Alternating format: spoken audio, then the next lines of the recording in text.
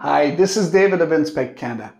One of the most important recommendations that we do during our home inspection is to upgrade outlets that are within a short distance of a water source to GFCI outlets. Some people call them GFI. It stands for Ground Fault Circuit Interrupter. And the idea with these outlets, because we are in a bathroom here, is that if you would drop a hairdryer, for example, in the water and you picked it up, instead of getting a massive shock, basically the power would go away. The outlet knows, it calculates the current that's running through the outlet, and if it does change, poof, it trips. It's for a few reasons we recommend it. First of all, it's safer for people that will live here. And when you want to sell your home, then the home inspector will not point it out. It will already be set. This is something that is actually fairly simple to do. I will show you exactly how to do it. So have a seat, be comfortable, watch the video, and if you have any questions, reach out to us. We'll be happy to help. Hey, so for this project here, we're not going to need a whole lot of tools.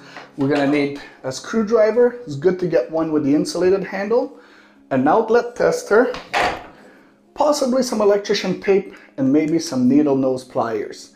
It's going to be a very basic presentation on how to replace an outlet. We'll do a more advanced one later, but for now, what I want to make sure, look, let's put the outlet tester in there. Let's see what it says.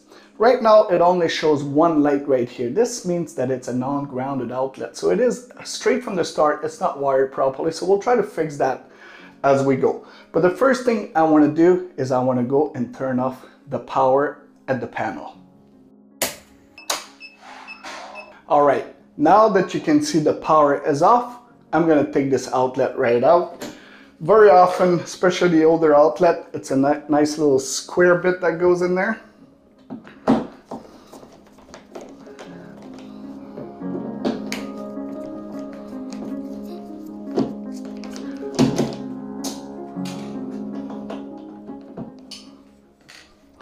And now I'm going to take it right off the wall. So I like to pull it straight, because if this is a metal box, if the screws on the side touch that box, fire is gonna come out of there. It did happen before.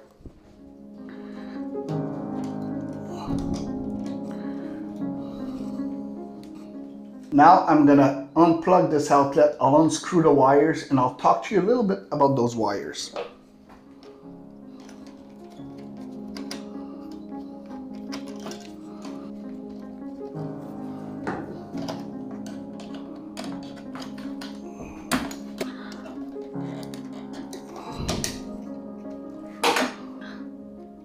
All right, so right here we have three wires.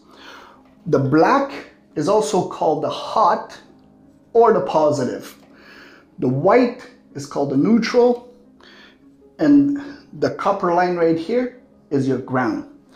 Now this outlet here, it's a little bit hard to see, but we have silver screws. That's where the white wire goes, and we have golden ones, and that's where the black goes.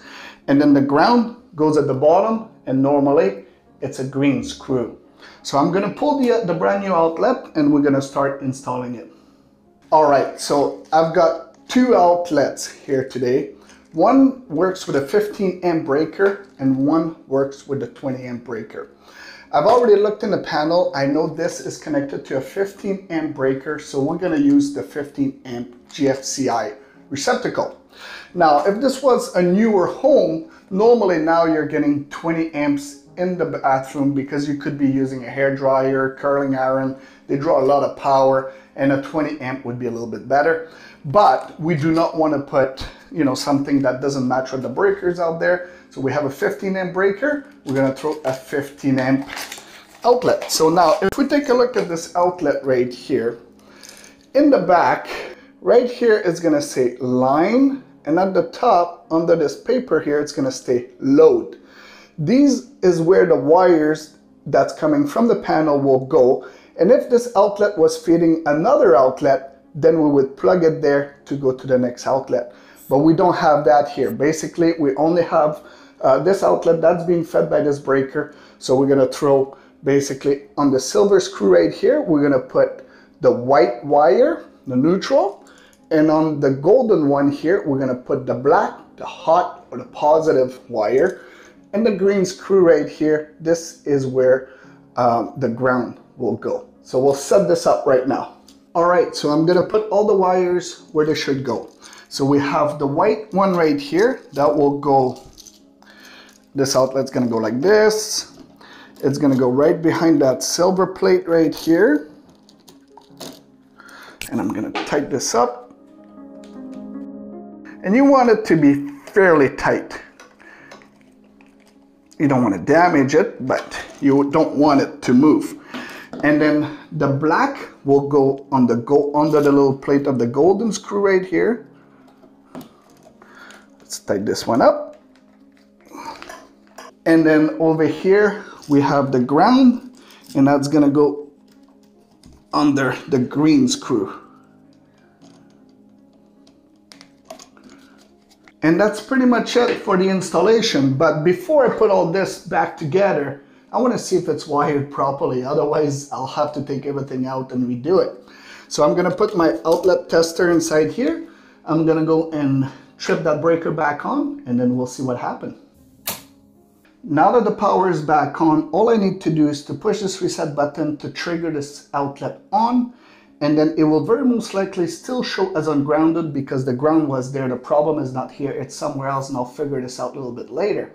But first of all, let me turn this on. We have power. Now I just need to put this outlet back together, but the first thing I want to do is turn the power back off. All right, now it's time to put this outlet back on. You want to push the wires in there nicely.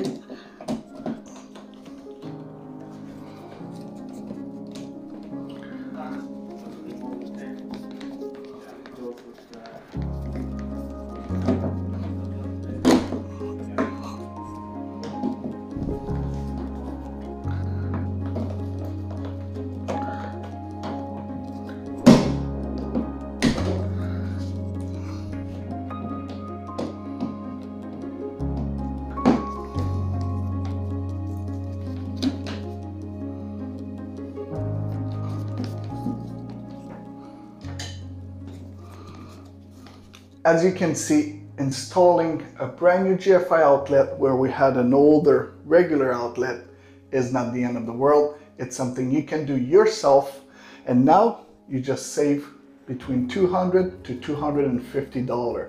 And you know, once you've done it a couple times, it'll only take you a few minutes to do it.